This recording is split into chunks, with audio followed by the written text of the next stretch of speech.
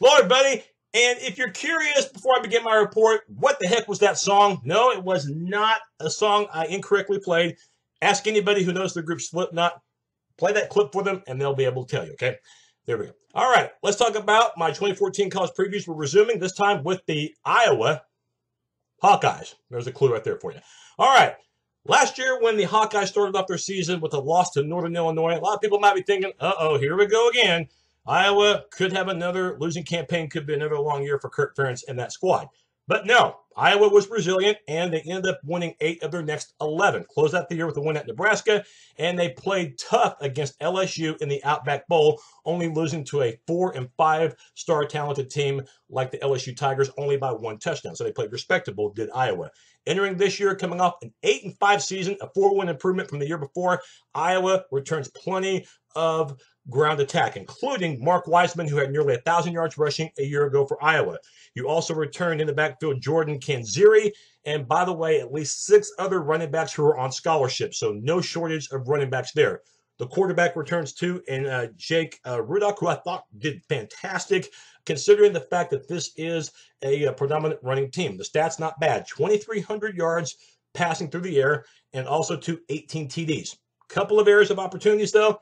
Cut down the interceptions, had 13. That's way too many, and he's got to get the completion percentage up, completed 59%. It'll help, though, to return Cavante Martin Manley, a speedster. And by the way, Manley will also be returning kicks, punts. Manley had 2 punt returns for touchdowns a year ago, both against Western Michigan, so you know he can take it to the house. The addition, by the way, of Derek Willis will help Iowa.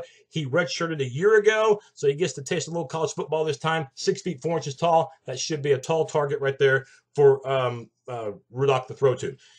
Offensive line-wise, huge reason why I thought Iowa improved that offense.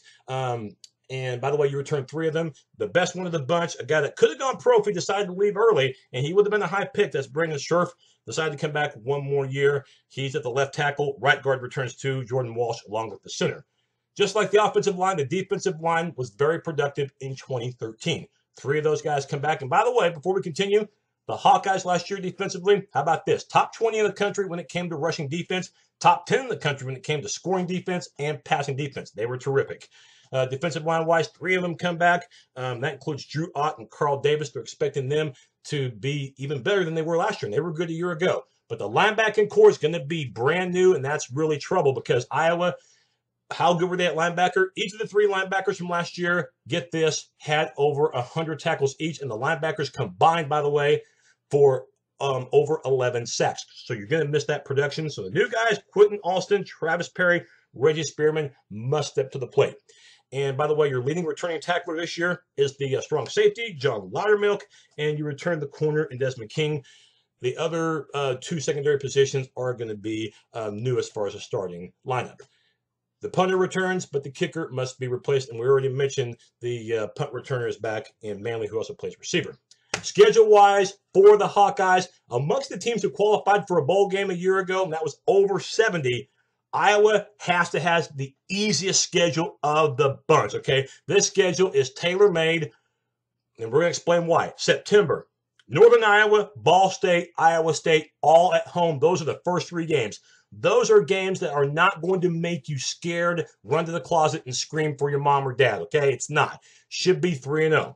The 4th game, a little bit tougher. You got to go to Pittsburgh, Heinz Field to play the Panthers, and Paul Christie's a good coach. Remember, last year, Pitt beat Notre Dame at home. So Iowa cannot take the Panthers lightly. And by the way, Pitt has a receiver that caught over 80 passes a year ago, and that guy was just a freshman. So now he's got a year of experience under his belt.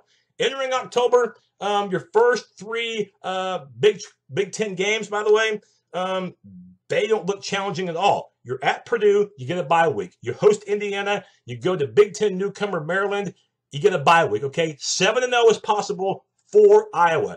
And then November, 5 games with no bye week. That's a little bit of a drawback because your bye weeks are done. Northwestern at home. Northwestern didn't qualify for a bowl game a year ago. At Minnesota, who did win 9 games last season, but Minnesota loses a lot. And then you go to Illinois, and Illinois flat out sucks. So you could be 10-0, 9-1 if you play your cards right at the worst. And then that sets you up for the last 2 games, which are Western Division opponents, Reminder that the Big Ten's no longer Leaders Legends division. It's Western and Eastern. They realigned the divisions up a bit. And for the second straight year, because of the realignment, you get Wisconsin at home. That's a big break. And then you get Nebraska 6 days later at home on November 28th, the day after Turkey Day. And, of course, last year in Lincoln, you annihilated the Huskers. So now you got Nebraska really steamed red.